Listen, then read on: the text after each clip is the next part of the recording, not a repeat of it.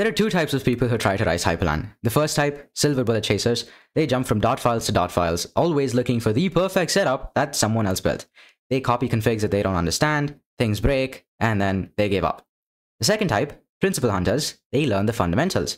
They understand how Hyprland works, they build their own configs, and they create setups that actually last.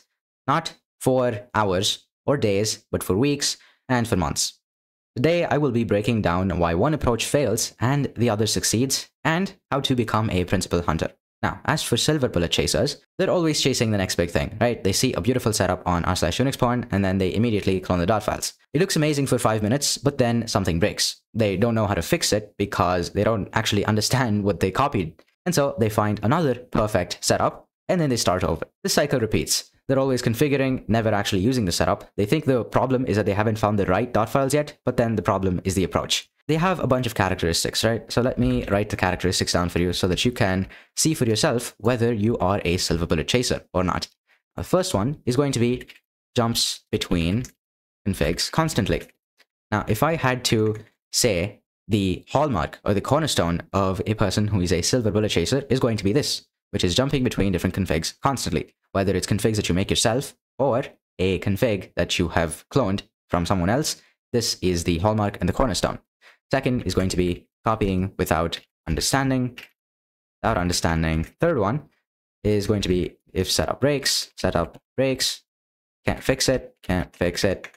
Fourth one is going to be unsatisfied. Now, there are two types of dissatisfaction that you can have as a Hyprland riser, okay? The good dissatisfaction is when you have a setup that you like, but then you want a setup that looks better. That's good. Now here, the second type of dissatisfaction comes from a place of lack, which is what most silver bullet chasers suffer from, which is that they're dissatisfied not because they want more, not because they want their setup to look better, okay? But because their setup just sucks, and then they can't figure out how to make it work, because of which they want a different setup. That is the key difference between a person who is dissatisfied as a principal hunter versus a silver bullet chaser. Now, the principal hunter, on the other hand, takes a different approach. They start with the Hyprland wiki and they read the basics. Not to memorize, but to understand. Let's say, for example, a hunter wanted to customize their animations. Okay, so most likely they would go to the Hyprland wiki, and over there they click on the animations tab somewhere here in configuring. Would go to animations, and then they just have a read through the wiki in order to see what the page is actually trying to tell you. They write their own configs from scratch, not because they're trying to be purists, but because they actually want to know how everything works. So when something breaks, they can actually fix it in minutes because they understand the system. Now, their setups aren't always the flashiest at first, but they're stable, they're functional, and they sure as hell get better over time because they are built on understanding and not copying. In fact, making a setup like this one, like the one that you see here with a custom theme switcher, is exactly what I teach you inside of the program Hyperaccelerator, which is the first link in the description. So basically, there I teach you how you can customize your setup and basically write code in order to configure your theme to look just like this over here. So you can load up a bunch of different themes that you like inside of a folder, and you can switch between them whenever you want so that you're not bored of using the same theme over and over again. Not just that, but then you can also do it for wallpapers. So if you wanted to switch to a different wallpaper, you could easily do that with this wallpaper switcher over here. Not to mention, I also teach you how you can turn Hyprland into a desktop environment from just another Wayland compositor so that you don't have to basically be bored on Hyprland. So that basically includes a notification daemon like the Overwatch panel you see here, along with a logout menu like this, a lock screen here, and a hell of a lot more stuff like this brightness pop-up and volume pop-up over here. We call them OSDs in the Linux world, and basically in any operating system. They're called on-screen displays, and they tell you the status of your system whenever you change something. And that is exactly what I teach you inside of Hyperaccelerator. So here inside of System Reforging, as you can see, we have over 10 hours of content over here. And if we go down to theme switchers, this module alone is 2 hours long, and I teach you what theme switchers actually are, the different kinds, how to set up wallpaper-based theme switching, custom theme switching, so on and so forth, right? A lot of stuff. I also teach you how you can troubleshoot your setup, but not in the way that you'd quite expect. Here, I use mental models in order to teach you how you can do that. So here I cover what a mental model is, general thinking models, like here, problem solving, and systems thinking models as well. If you haven't come across mental models before, this will completely revolutionize the way that you think about Hyprland and the way that you go about solving problems whenever they arise. In fact, the entire point of this module is to teach you to build setups in a way that problems never arise in the first place. And even if they do, you're able to troubleshoot them in minutes, not hours or days. So if you want to learn how to make something like this, you can go ahead, click the first link in the description and check out Hyper Accelerator. And this setup, by the way, I was only able to create once I became a principal hunter. I was an avid silver bullet chaser in the past, trust me. There was nobody else who could top me in terms of switching from one setup to the other and breaking stuff. That was me back then. I was the king of that. But now, after finally realizing that it's unsustainable and doesn't actually get me anywhere and doesn't even lead to any satisfaction, I have since switched to becoming a principal hunter, only after which I was able to make setups that look like this. Not before. Even in my wildest dreams, I couldn't have imagined creating a setup like this when I was just a chaser. Now, the characteristics of hunters is that they read documentation first, they read docs first, then they write their own configs, Now, even if the configs are simple, it doesn't matter. They have a tendency, not just a tendency, but then a fervent desire in order to write their own configs. After that, their setups are stable, because they don't break and they know how to fix it even if it does break. And after that, they are satisfied. They're satisfied, but not quite content. Or actually, it should be the other way around. They're content, but not quite satisfied. In the sense that they're always looking for a better setup, but not in a negative sense, not in a negative connotation, like a chaser. Instead, they want to create better setups, which is why they're dissatisfied, quotes. Now, great. I've already explained all of this sort of stuff, and that's amazing, but we still haven't covered why silver bullet seeking fails.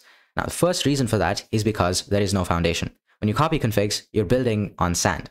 The first time something breaks or needs to change, you're stuck. You don't know which file controls what, you have no idea which line does what, and you're basically helpless. Second reason is just constant dissatisfaction. You're always chasing perfect, right? In quotes. But perfect doesn't exist. There's always another setup that looks better. So you're never satisfied, never actually using your setup, but then always reconfiguring. Not even configuring for the joy of it, but then reconfiguring in order to just make it work. The third reason is you can't adapt. Your needs change, right?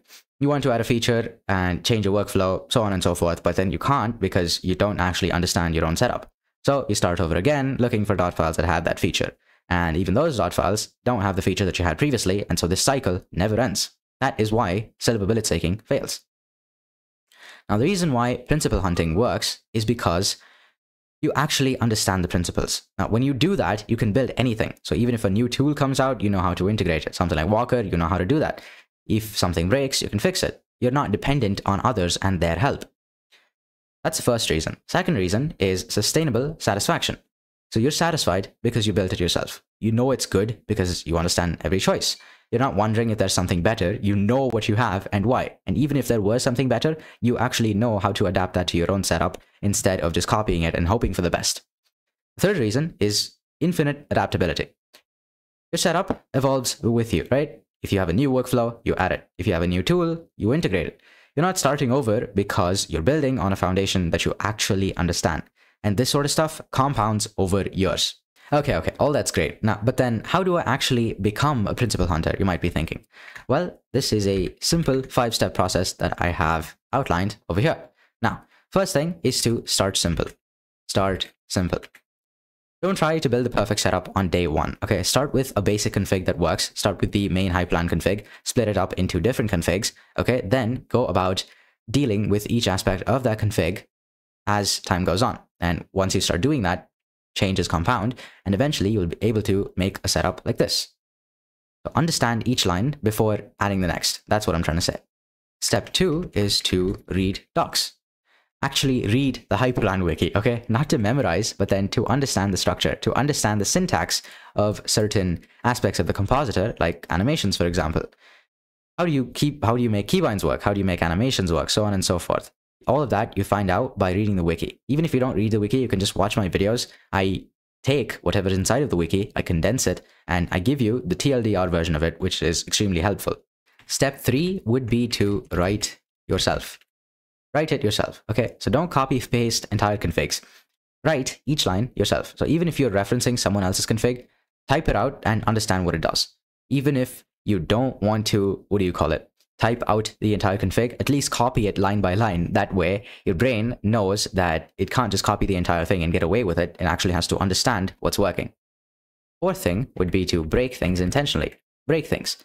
Best way to learn is to break your setup on purpose. I've done it and it definitely works. Once you break it and then fix it, you're able to understand what depends on what and how things go wrong if you comment out one section instead of the other. And lastly, we have build incrementally. Add one feature at a time. So let's say you're working on a custom theme switcher feature, okay? That would go something like, first of all, preparing the theme for the Roffy menu. Second of all would be preparing the theme files for each of the different apps that you're using, whether it be your terminal first, your web browser, so on and so forth, okay? You have to prepare all of that, and then you have to go about actually writing the script that ties everything together. Don't put the cart before the horse. And that's pretty much it. If you want to learn how to become a principal hunter, learning how to make setups that look exactly like this one, understanding every concept and not just copying configs, go ahead and check out Hyper Accelerator. It's over 10 hours of training, as you can see here, that teaches you the principles and not just the commands.